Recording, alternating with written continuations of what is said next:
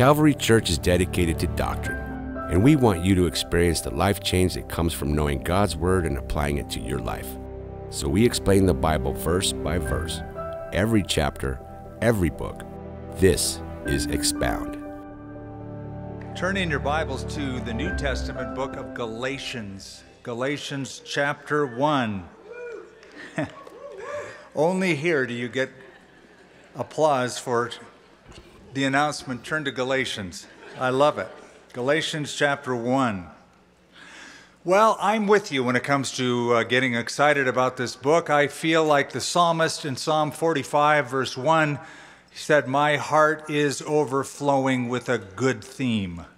And the theme that the book of Galatians is all about is the theme of God's grace and God's unmerited, undeserved favor, and the liberty, the freedom that we have because of that grace. So it is a great theme, although Paul's tone, as you will see, is not like a lot of his other books. You know, when you open a letter, you can tell pretty quickly if it's going to be a friendly letter or if it's going to be a little more rigid of a letter or it's going to even be an angry letter. And the tone in Galatians is different than the tone in Ephesians or Philippians or Thessalonians. It is, well, Paul puts his war paint on in this book. He puts his boxing gloves on. He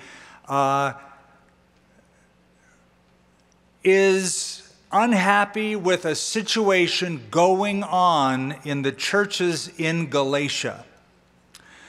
And because of that, he begins his letter differently. So all of his letters begin with a salutation, but typically when Paul writes a letter, he writes words of commendation. Like, you guys are awesome, and, you know, may God open your heart because you like the Thessalonians, the word of God has sounded forth all over the place. Everybody's heard of it. He always has some word of commendation. There is no word of commendation to the Galatians, though he loves them, hence his letter to them. But it is more of a polemic. It is more of a defense. It is more of an attack on those who have attacked him in the church of Galatia. Those who are attacking this beautiful gospel of God's grace.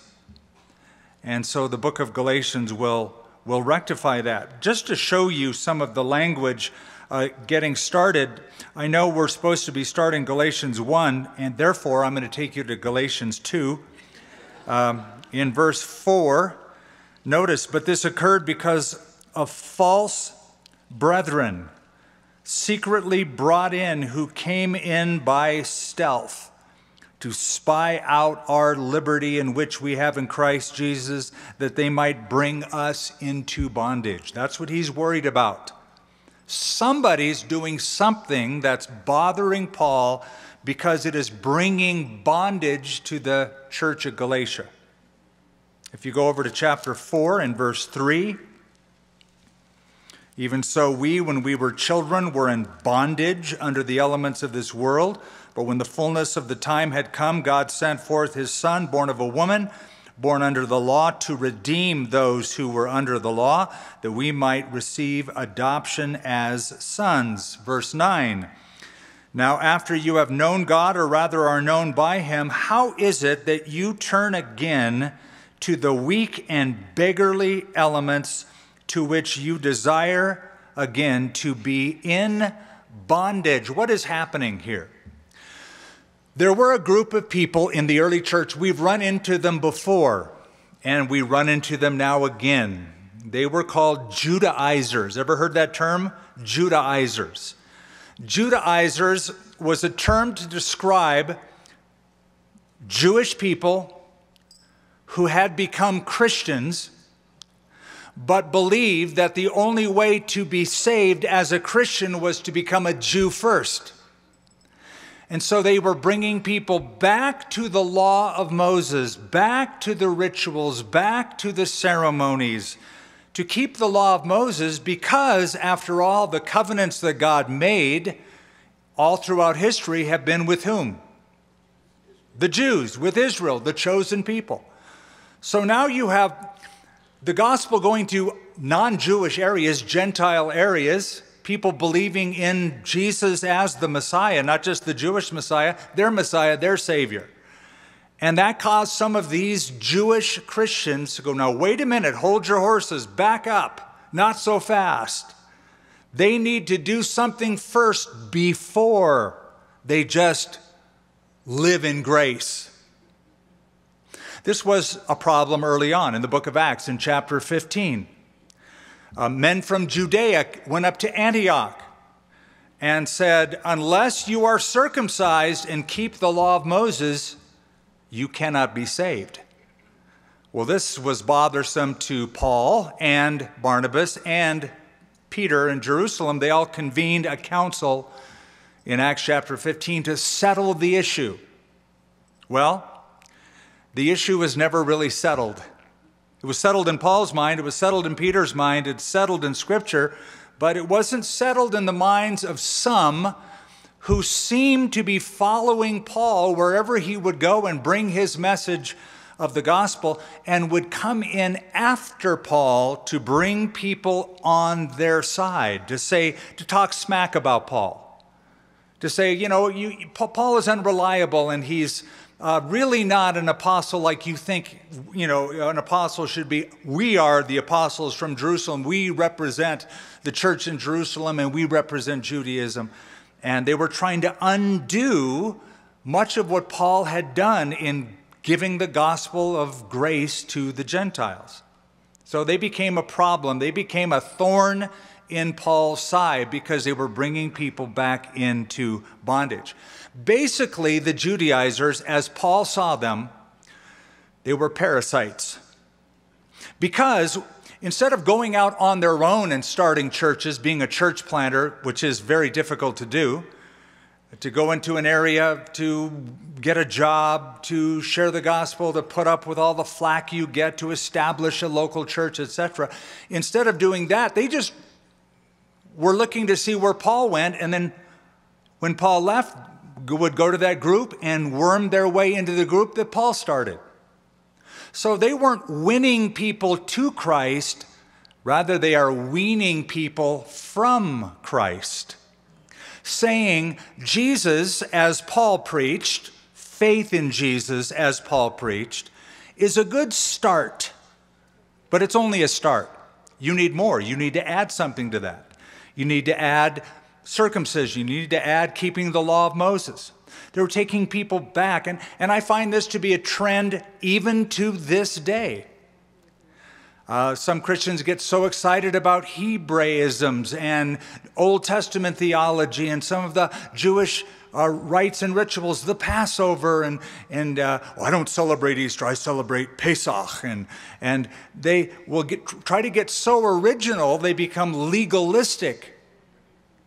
And they complicate things instead of just making it simple. And so that was going on, and it raised Paul's ire, and he wrote this book. Paul wrote this book, we believe, on his third missionary journey.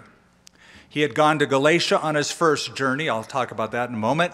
He went there again on his second journey. On his third journey, he heard, things aren't going as well as you'd like, Paul, in Galatia. So he wrote this letter. We don't exactly know where from. Some think he wrote it from Corinth. I believe he wrote it for the 2 to 3 years that he was living in Ephesus and teaching there. That was sort of a headquarters for him for a few years. He heard what was going on to his west over in Galatia, and so he writes this letter. Now, the letter of Galatians has been called the Christian's Declaration of Independence. And I like that. Paul's magnum opus was the book of Romans, but close to that is the book of Galatians, and it really is, in a shortened form, our Declaration of Independence, more so even than Romans. It's all about freedom, it's all about liberty, it's all about being set free simply by God's favor, by God's grace. Martin Luther loved this book. He loved the book of Romans too, but he loved Galatians. In fact, I brought with me, I just wanted to do this, a little show and tell tonight. I brought with me my copy of Martin Luther's commentary on Galatians. It's over 500 pages. Now, I brought this book because it's special in my library. This book itself, it was written by it was written by Martin Luther in the 1500s, but this is published not in German, but in English. This book was published in 1749. So I'm holding a book that's older than America. This book was published over in Edinburgh, Scotland, before America became a nation. So it's fun just to go through these pages, and I have been going through it this week, just reading some of the things Luther wrote about it. And one of the first things he says in his opening remarks is, I can't believe I've had this much to say about this book. That's how he kind of begins it. And he said, but the book shows that I obviously had a lot to say about this book. But he loved it. He said about the book of Galatians, it is my Catherine. It is my Catherine. If you know a little bit of history, Catherine von Braun was his wife. And so he said, it's my Katie, it's my wife. I feel like I'm married to it, I'm wed to it. I love it that much. On a spiritual plane, you get his drift. Because it so resonated with Martin Luther's fight against the papacy. And the works and the laboriousness from which he had come. So just a fun little an aside to show you how much Martin Luther loved this book. Now, the emphasis of the book of Galatians is, in a word, justification by faith. Justification by faith. We've talked about that. We've described that on a number of occasions.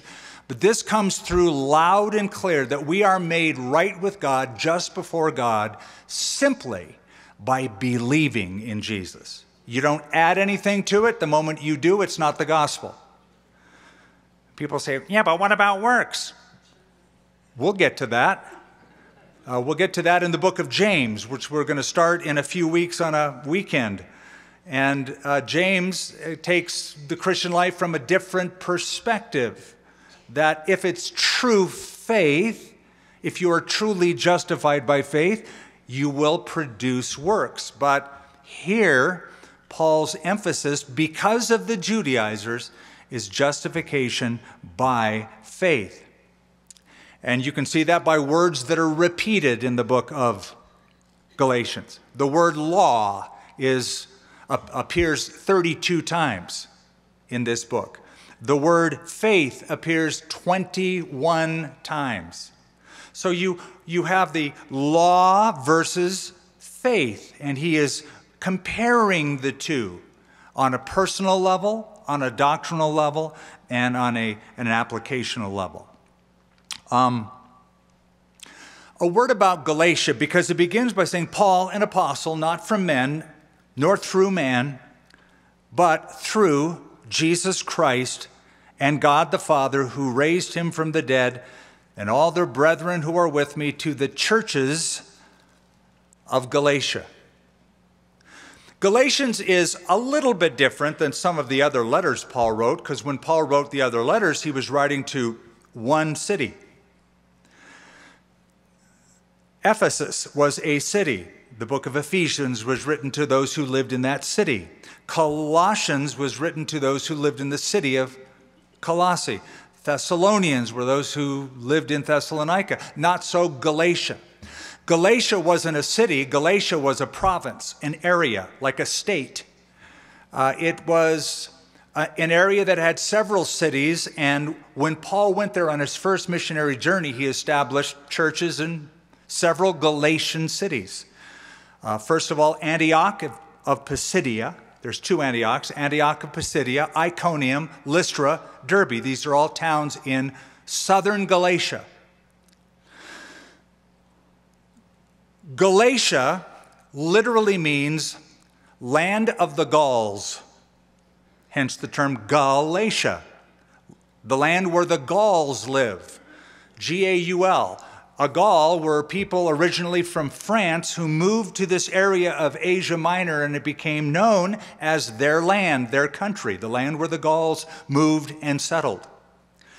Most of the ethnic Gauls were up north. Most of the people who resided in the region from different backgrounds lived in the southern cities where Paul established the churches. So it's to a group of churches in the area, to the churches, verse 2 of Galatia.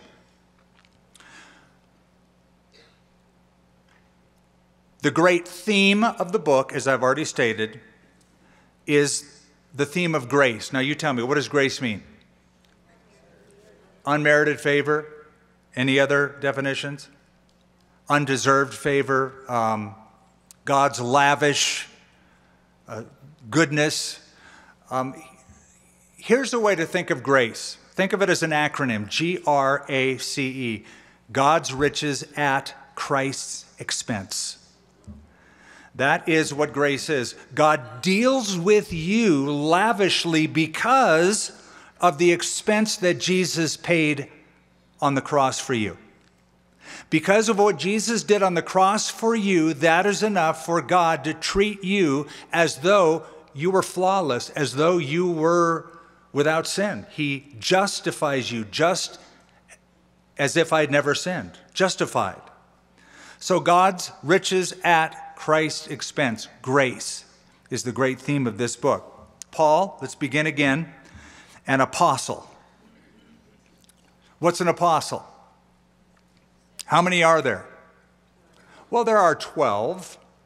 In a technical sense, in a primary sense, Paul, of course, wasn't one of the original 12. Even when Judas died and defected and then killed himself, they had to replace him. They didn't replace him with Paul. Paul wasn't even in the picture. They replaced him with Matthias in the book of Acts. And that's because there were certain qualifications to be one of the original apostles. You had to be with Jesus in his earthly ministry. You had to have been a witness of his resurrection. By the way, Paul qualified for that. You had to have certain signs that accompany an apostle. Paul qualified for that. But there were other people besides the 12 who are called apostles in the New Testament. So I just want you to, in your mind, divide doctrinally the original 12 apostles versus an apostolic calling not of the original 12. What do I mean by apostolic calling? What I mean is the word apostle simply means sent out or sent on a mission. So all of y'all, in that sense, all y'all are apostles. You're sent out. You're commissioned by God. So, for example, Barnabas is called an apostle in the New Testament. Timothy is called an apostle in the New Testament. Silvanus is called an apostle. Andronicus, Junia are all called apostles in the New Testament in a secondary sense. Paul, an apostle, not from men nor through man, but through Jesus Christ and God the Father who raised him from the dead. You know how Paul got saved. He was Saul of Tarsus, who had a very interesting meeting on the road to Damascus. He was going there to, he was part of the Jewish cancel culture. He was canceling all Christians. He was arresting them, throwing them into prison, even threatening them with death. An interesting thing happened to him on the way to Damascus. He got saved. He was called by Jesus because Jesus appeared to him in the Damascus road. He didn't receive it from men. It wasn't through man. It was a direct calling because of a direct revelation of Jesus Christ to him. There are some groups, some denominations, some segments of Christianity and even Christendom, those who are, I would consider outside Christianity but are part of Christendom, who make a big deal about what they call apostolic succession. The Catholic Church is one of those groups. You know, we can trace our lineage from this pope to that pope to that pope, had his hands laid on him, all the way back to Peter. The Mormon Church will do the same. They have 12 apostles, and they have an apostolic succession. The Eastern Orthodox Church, apostolic succession. Paul comes on the scene and says, I'm not part of that. It wasn't that I got my hands laid on me by Peter. In fact, he just said, yeah, I met with Peter. I was just with him a couple weeks, but that's it. Wasn't a big deal. What was a big deal, bigger than Peter, bigger than a pope, bigger than the Orthodox Church, is Jesus Christ personally commissioned him. We often get the question, well, what gives you the authority? Who is it that grants you the authority as a pastor, as a church, as a leader? It's a good question. It's a fair question. It's a question they asked John the Baptist. Was he's baptizing down by the Jordan River, at the Jordan River. Who gave you the authority? Where'd you get it? They asked Jesus Christ the same question. They asked Paul the same question, and evidently the Judaizers were saying he doesn't have any real authority like we do. We're part of the original gang, the covenant people of the Jewish race in Jerusalem. So they made a big deal out of it. Paul said, bigger than getting ordained by man, I've been commissioned and ordained by God. By the way, we have an ordination service here at this church. We take young men in the ministry, we train them up, we license them, and eventually we ordain them. But we never see ordination as we are the ones commissioning them or we are the ones ordaining them. We are simply recognizing that God has ordained that individual. It's more of a ratification. We can't call or equip anybody in ministry. We can come alongside and augment what God has given in terms of a gift, but we can never provide what God hasn't naturally, supernaturally provided. But when he does naturally, supernaturally provide in a person's life, we can look at a person, recognize it, and say, yeah, we ratify that. We'll give you an ordination certificate, which is saying we agree that God has his hand on your life. But that's all we can do. It has to come from God. And with Paul, it did.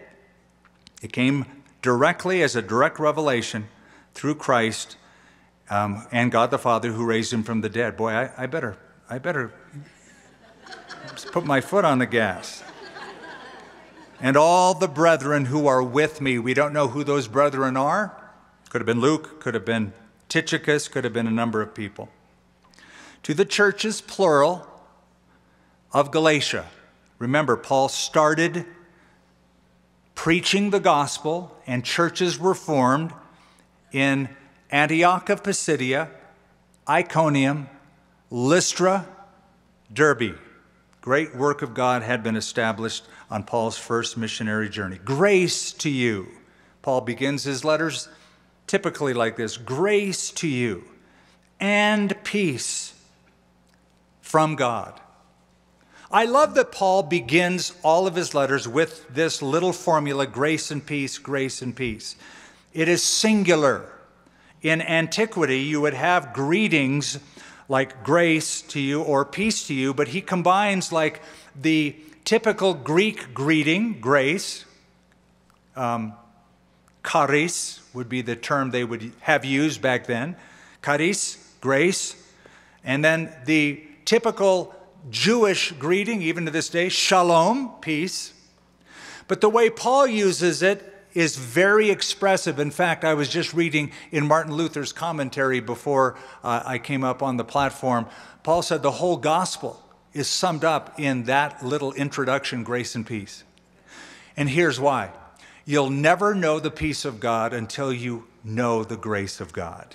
When you do experience the grace of God, then you experience the peace of God. So it's appropriate. Grace and peace from God the Father and our Lord Jesus Christ, who gave himself for our sins, that he might deliver us from this present evil age, according to the will of our God and Father, to whom be glory forever and ever. Now, just a word on the name of Jesus in verse 3.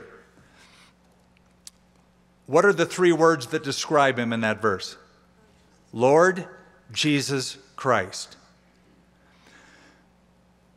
Lord is not his first name. It's not like first name Lord, middle name Jesus, last name Christ. That's not how it worked. Lord was his title. His earthly name was Yeshua, Jesus. It was a very common, typical name. But the name given to him by God the Father, acknowledged by God the Father, is he is Lord.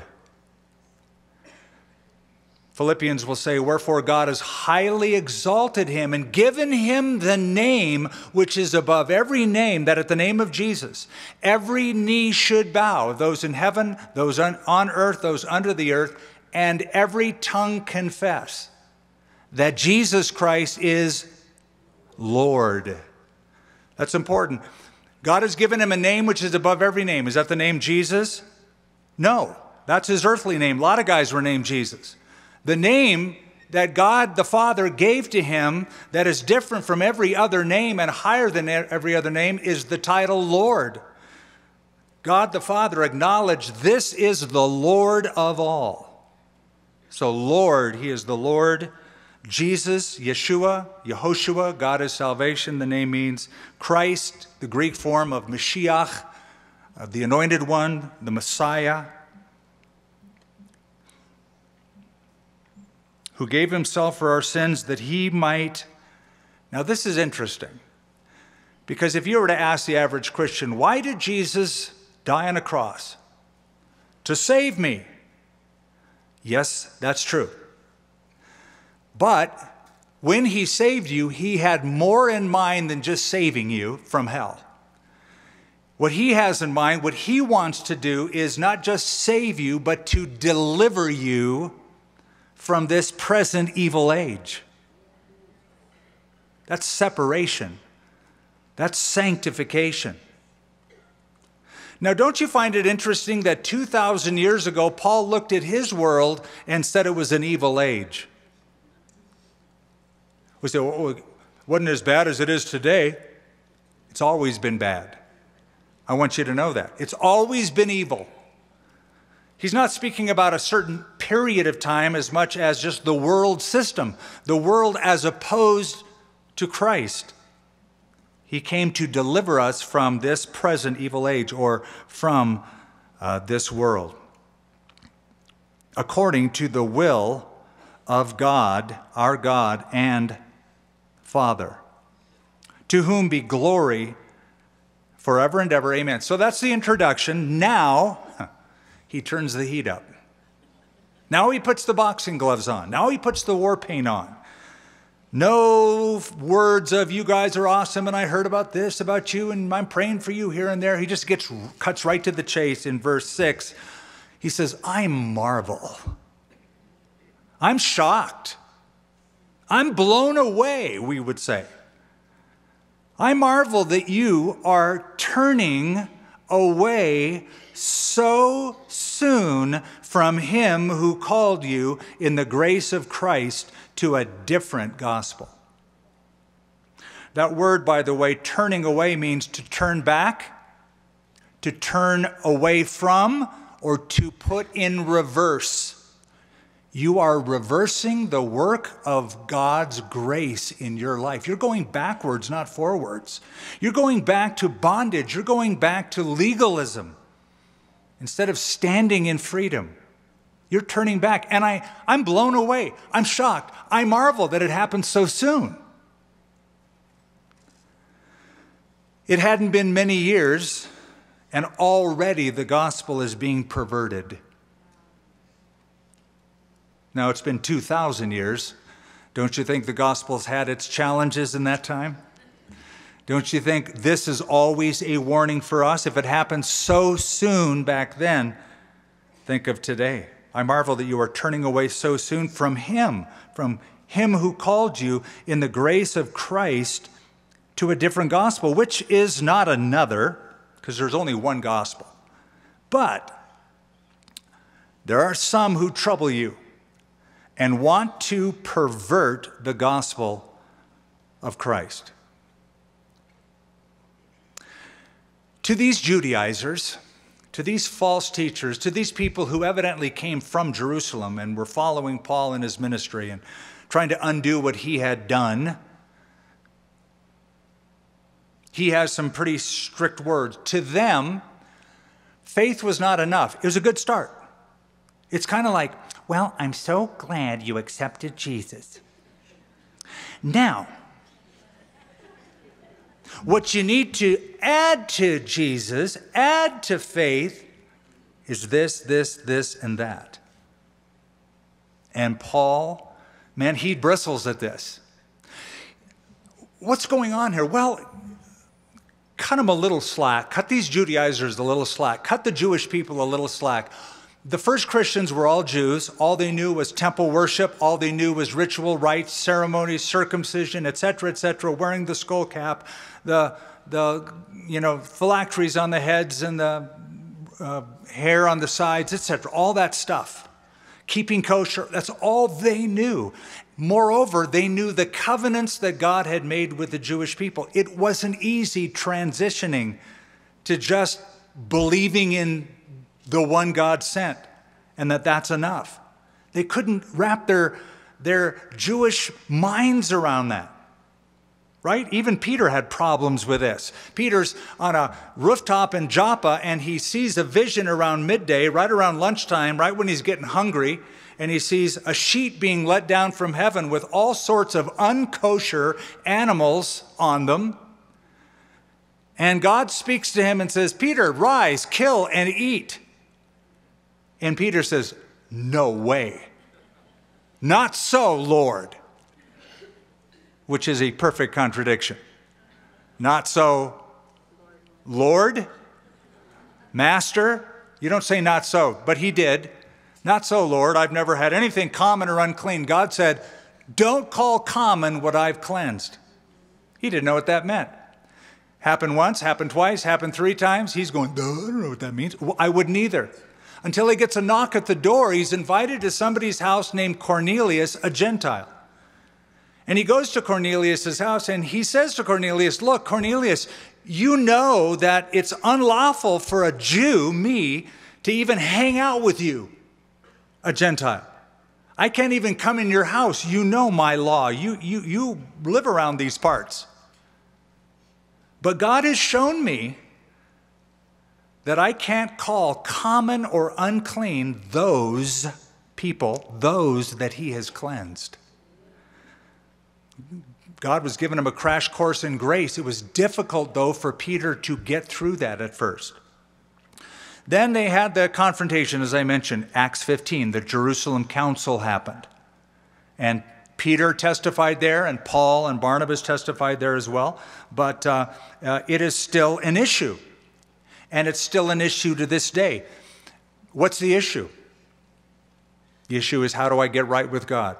How am I righteous before God? How do I get to heaven? How am I saved? To most people, you are saved by doing something. Not by believing something, but by doing something. It's called righteousness by rule keeping. And why is that dangerous? Because if you keep all the rules, or you think you keep all the rules, then you walk away from your rule-keeping session and go, I'm saved because I kept the rules. When you are righteous because you do something, that's called self-righteousness. You're righteous not as a gift, but you earned it, baby. I got saved the old-fashioned way. I earned it. Remember that commercial? A little bit different than that. If you remember that commercial, you're old. Just saying. But it's like, we make money the old-fashioned way. We earned it. So that was the old-fashioned way, and that was an issue, and it is still an issue to this day. What happened when Jesus died on the cross in the temple? What was torn in two?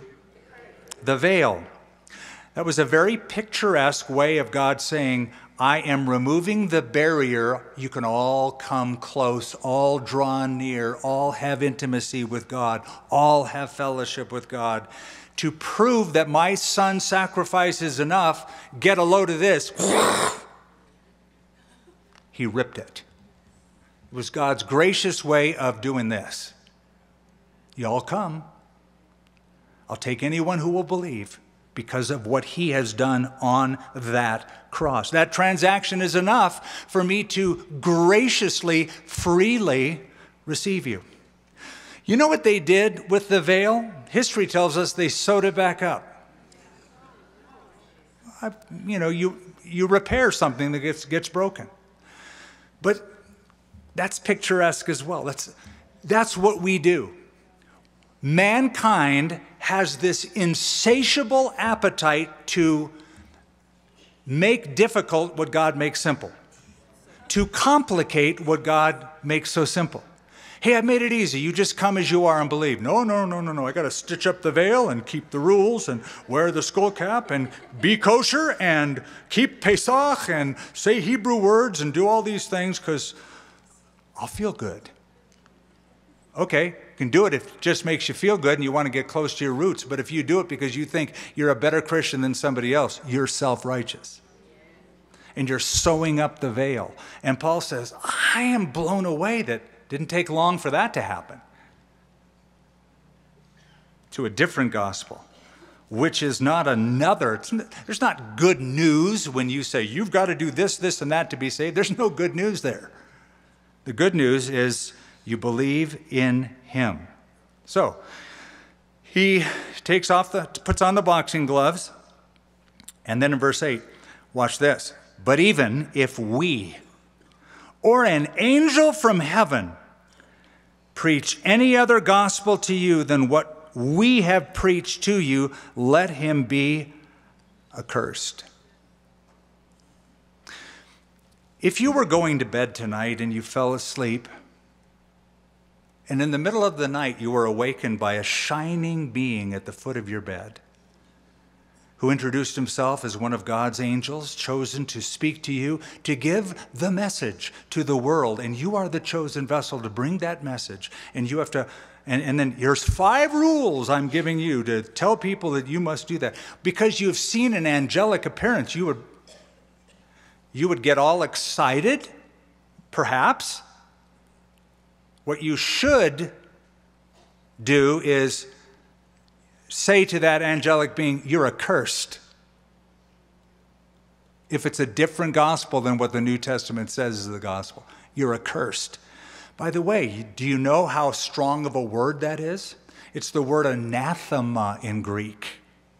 Anathema means devoted to destruction, cursed below the lowest hell. It is Paul saying, if anybody brings a different gospel, let him be damned. That's how strong of language anathema is, accursed is. This is how passionate Paul is about the gospel and anybody adding anything to it. If we are an angel from heaven. Have there been supposed angels from heaven who have appeared to people in the past? Well, let's see, 1823, an angel Moroni supposedly appeared to Joseph Smith, telling him where the secret tablets were buried, the reformed Egyptian hieroglyphics, to bring what he called another gospel. And it does compete with this gospel. In the year 610 AD, supposedly Gabriel appeared to Muhammad and gave the beginning of the Quran to him by revelation.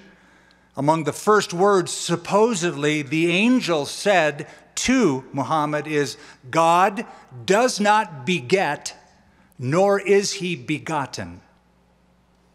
That's a way of slamming the virgin birth or the unique sonship of Jesus Christ. God does not beget, nor is he begotten. And if you go to Jerusalem, when you come with us and you look at the golden dome of the rock and you say, what is that Arabic script that is written all around the dome of the rock so everybody in Jerusalem can see it? It's a slam on Jesus Christ. God does not beget, nor is he begotten. An angel, though. It's an angelic appearance. If we are an angel from heaven preach any other gospel than what we have preached to you, let him be accursed.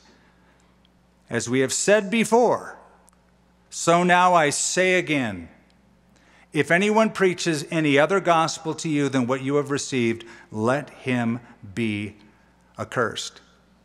So just listen, you have a gauge. It's called the Bible.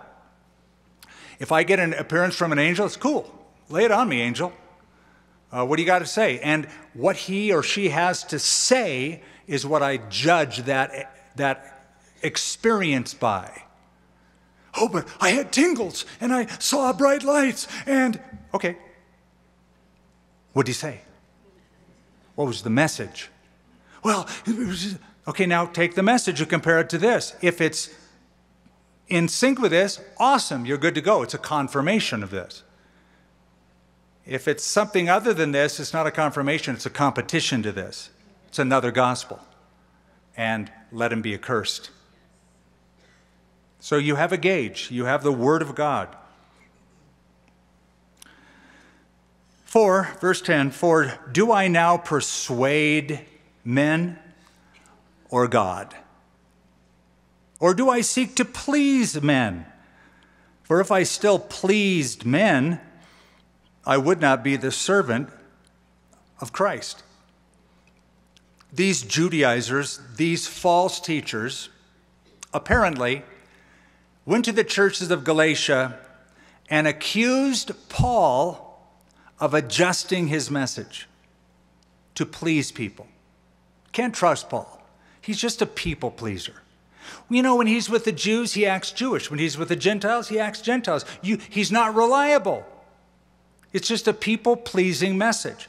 Now, they probably took what Paul said when he wrote to the Corinthians. Remember, he said, I become all things to all men, if by all means I may save some. And they took that, misinterpreted that to mean he's one way with a group of people, a different way with another group, just trying to lay a message on them that's pleasing.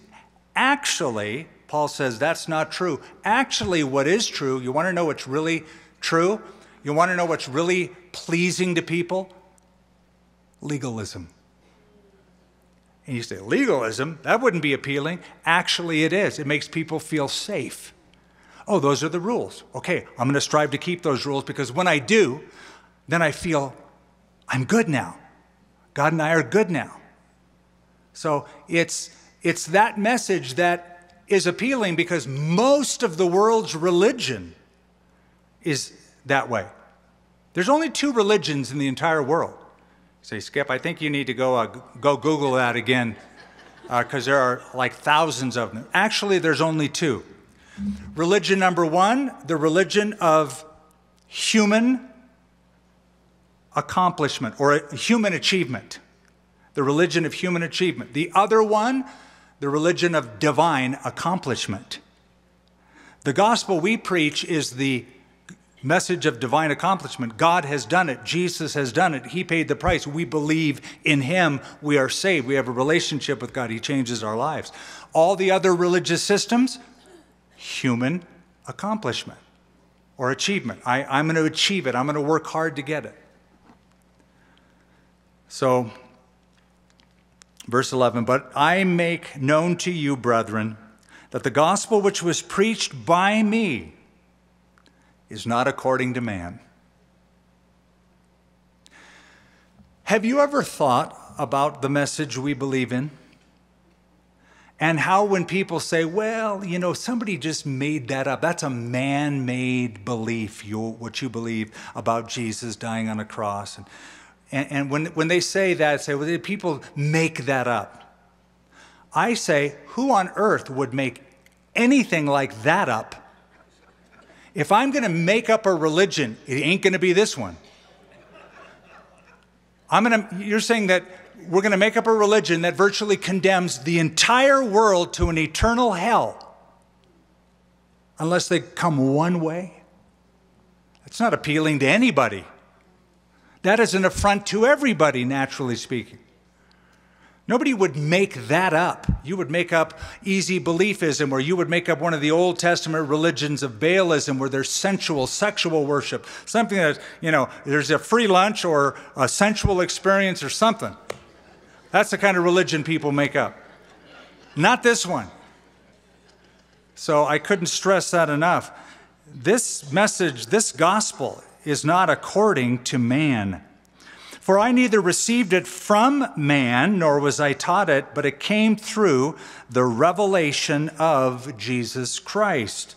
For you have heard of my former conduct in Judaism, how I persecuted the church of God beyond measure and tried to destroy it. The word means to sack a city, to destroy it, to devoid it of any power. Paul saw Christianity as a threat.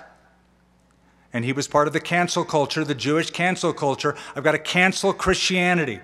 I've got to do everything I can to stop this movement because I hear they're now leaving Jerusalem and going up to Damascus, so I'm going to cut it off right there. He saw it as a threat. In Acts chapter 9, it says, as for Saul, Saul of Tarsus, a.k.a. Paul the Apostle, as for Saul, he made havoc of the church. Paul says, my testimony is well known, how I sacked the church, or I tried to destroy it. Now, who was this guy?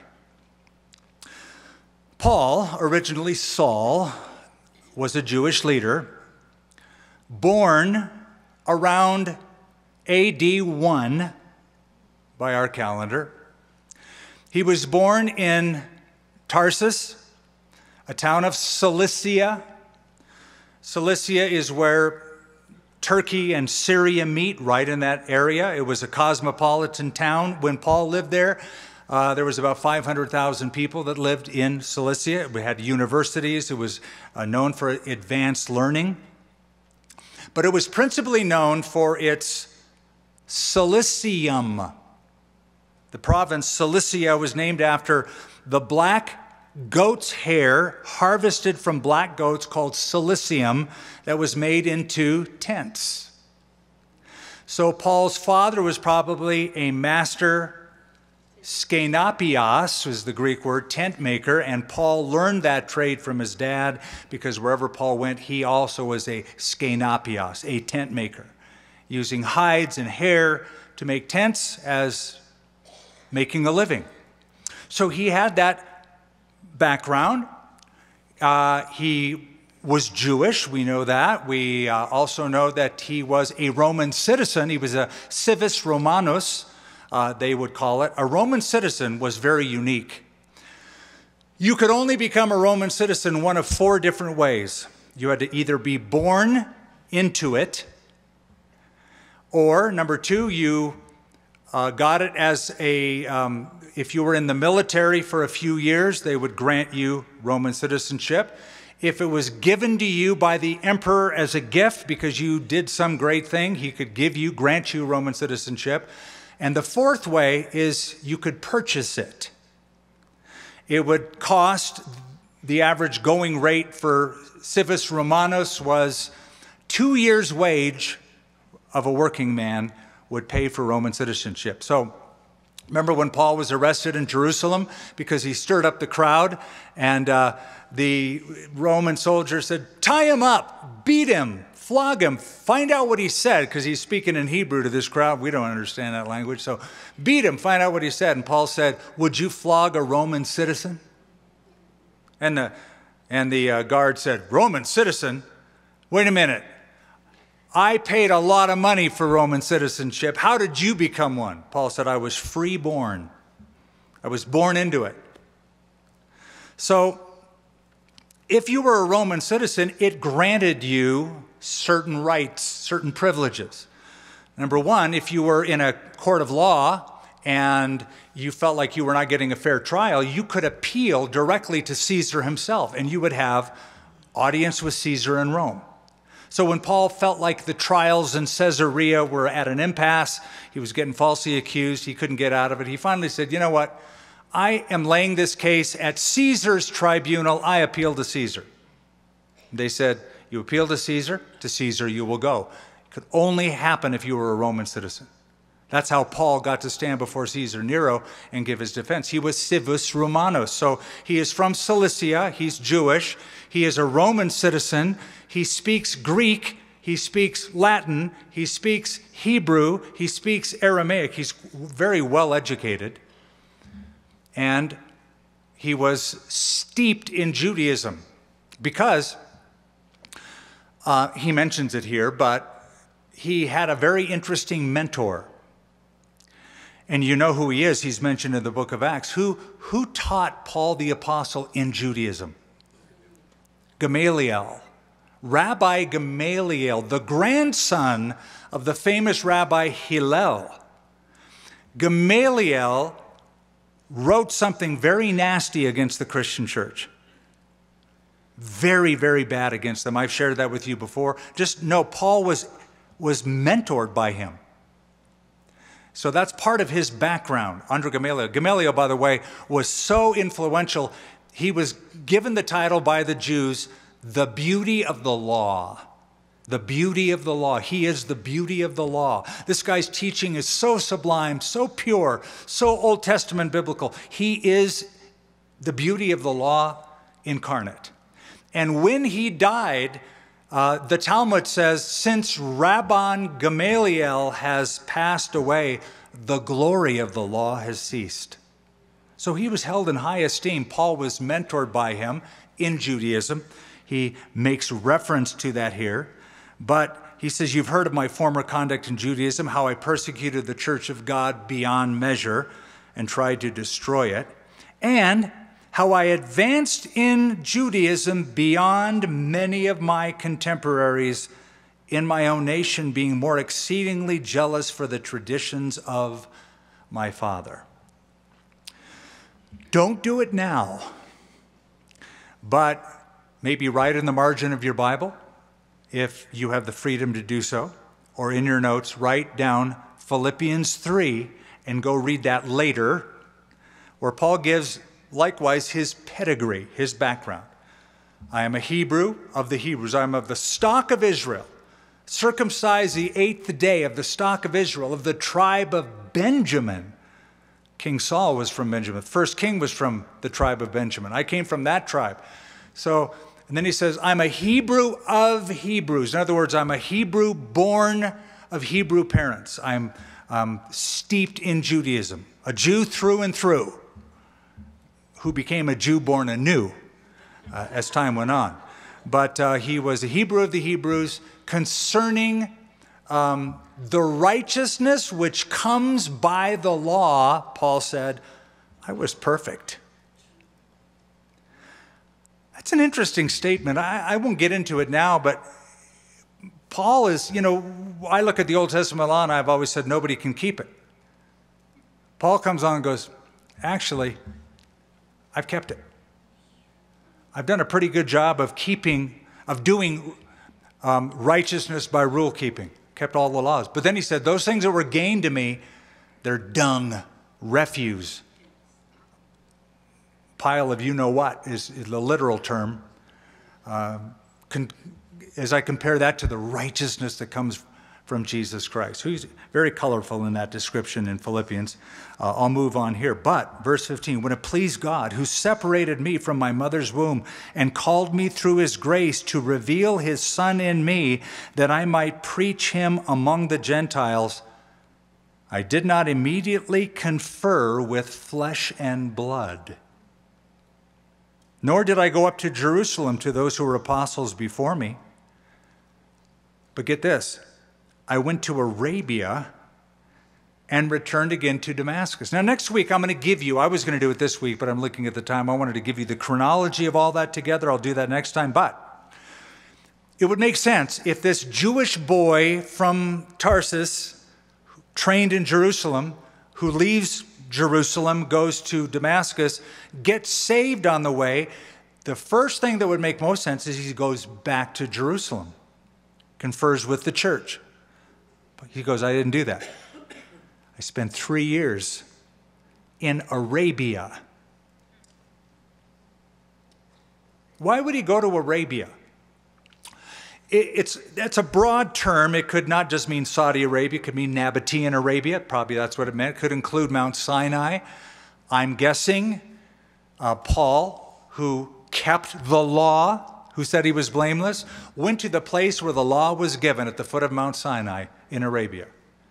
And here, where the law was given to Moses, here the message of grace was given to Paul's heart, the new covenant.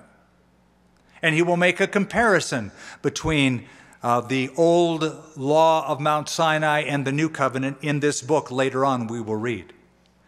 So maybe there he's working through for 3 years in the desert his theological stance that he would write in the book of Romans and in the book of Galatians. He's hammering that down because he has to undo all that he learned.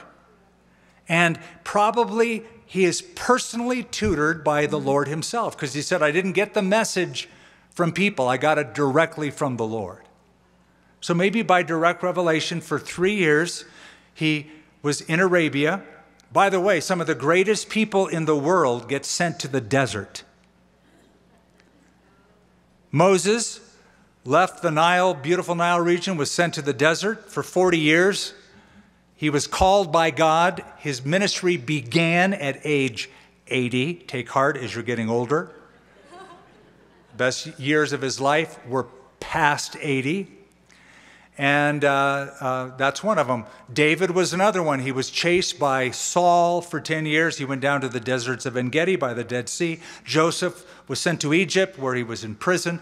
Some of the greatest men of God were given BSD degrees, backside of the desert degrees.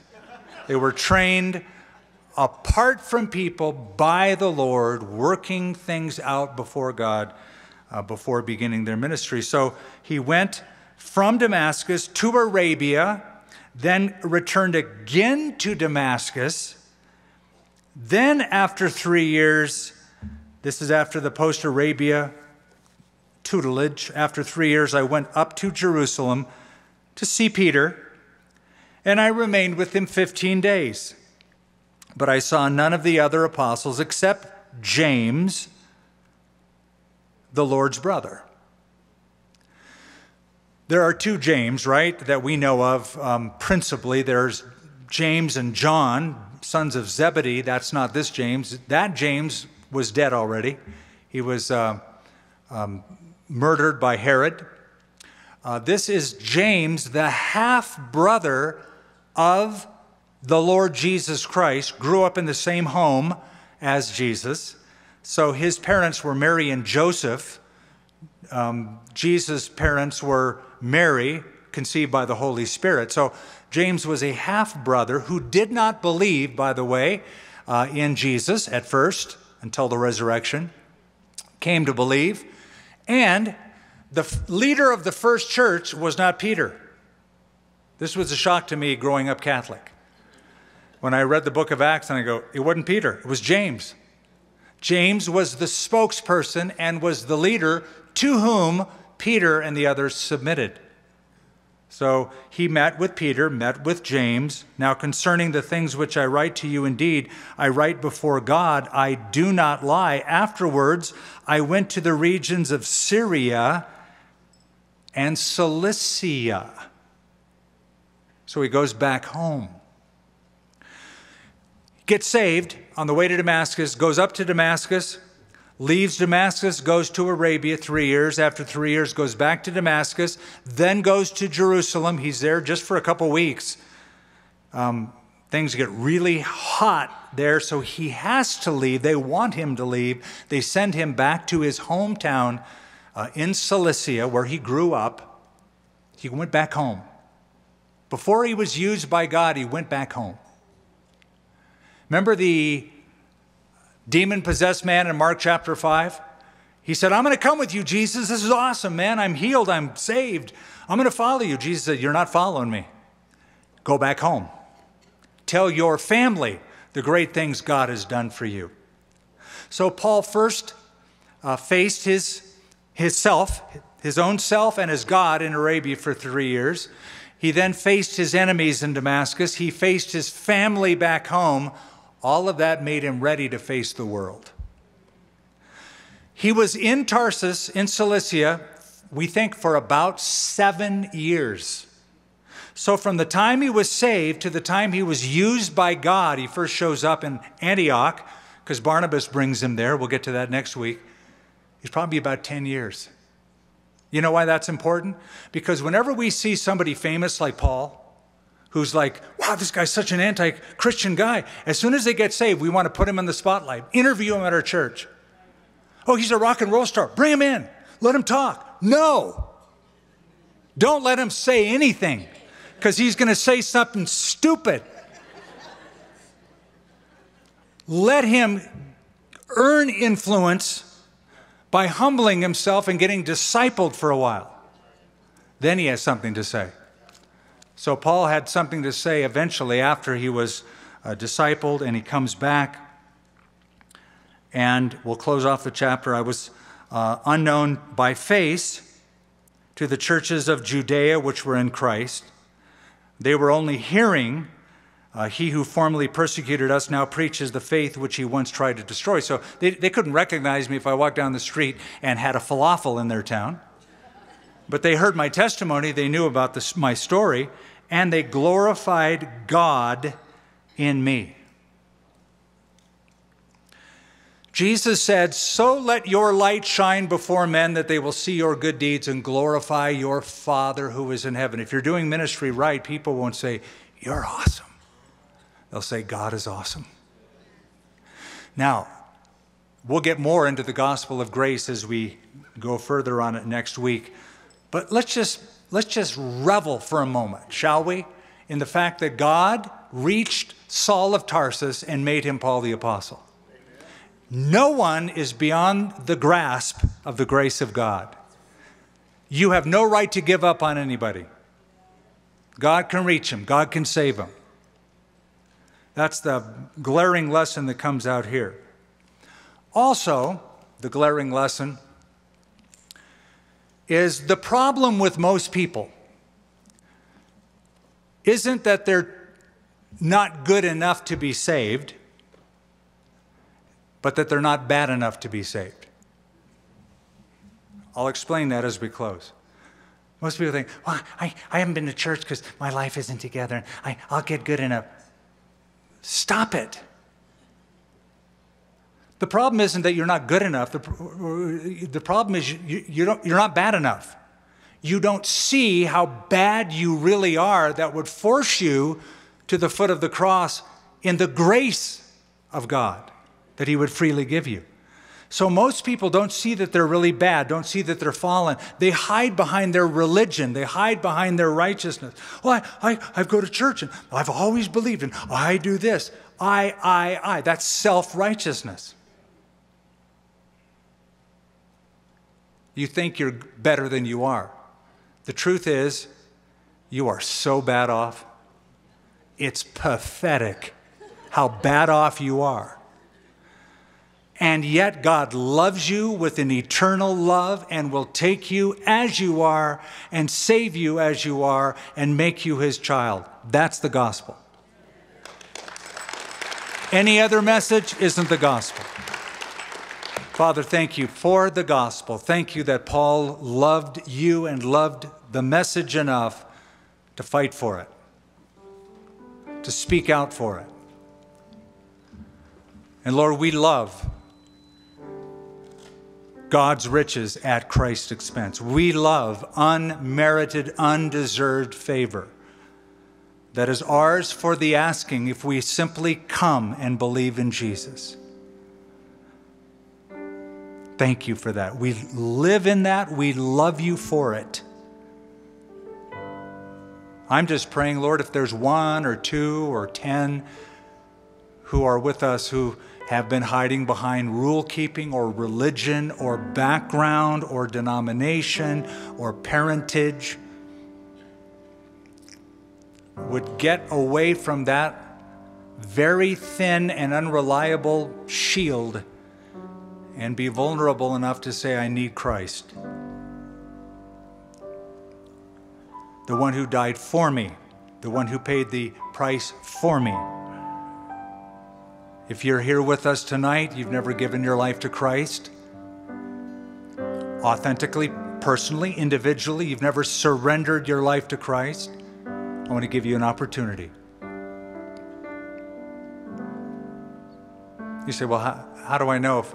Well, just ask yourself this question. If I were to die tonight, am I absolutely certain I'd be in heaven? If not, then you need to make certain. And it's coming simply by faith. Others of you remember some religious past experience, but you're not walking in obedience right now. So you need to come back. You need to renew that commitment. You need to re-engage. If either of those categories describes you, our heads are bowed, our eyes are closed, I want you to raise your hand up in the air if you want to receive Christ and be forgiven and be a child of God. If you want that, just raise your hand up high so I can see it. I'll acknowledge you. God bless you. Toward the back on my left. Who else? Just raise your hand up. You're just saying, yep, pray for me. God bless you. Who else? Who else?